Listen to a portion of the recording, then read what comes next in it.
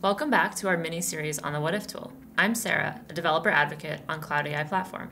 In the last video, James and I showed you how to initialize the WhatIf tool, how to run it on various platforms, and gave an overview of each of the three tabs. Today, we'll be diving into the Datapoint Editor tab, using the same model as the last video, which predicts whether or not a house is worth more than $160,000. Let's get started.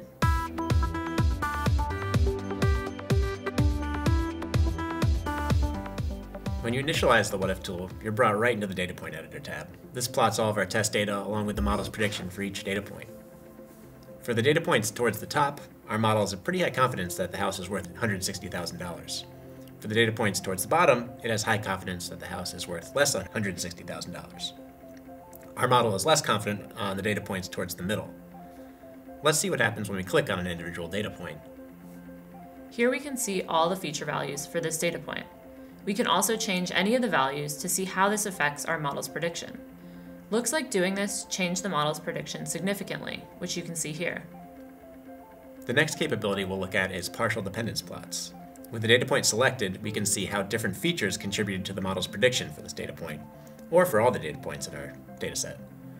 These are calculated by having the model predict using the selected data point, while changing the value of only one feature at a time and plotting the results.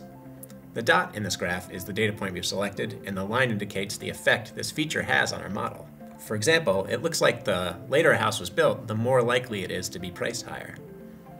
Houses with unfinished garages are likely to be priced lower by our model, and houses with a fireplace are likely to be priced higher. There's even more you can do with the data point editor.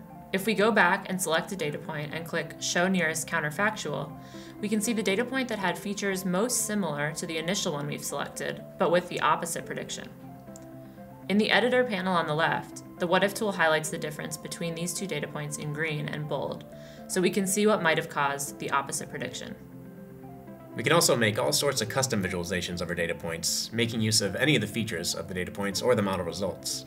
Here we've created a histogram showing the distribution of houses by square feet, with the points colored by the model's predictions. As you can see, on average, larger houses tend to be more often classified as over 160,000 by our model. We can also use the same data point similarity used for showing the nearest counterfactual as a measure for custom charts.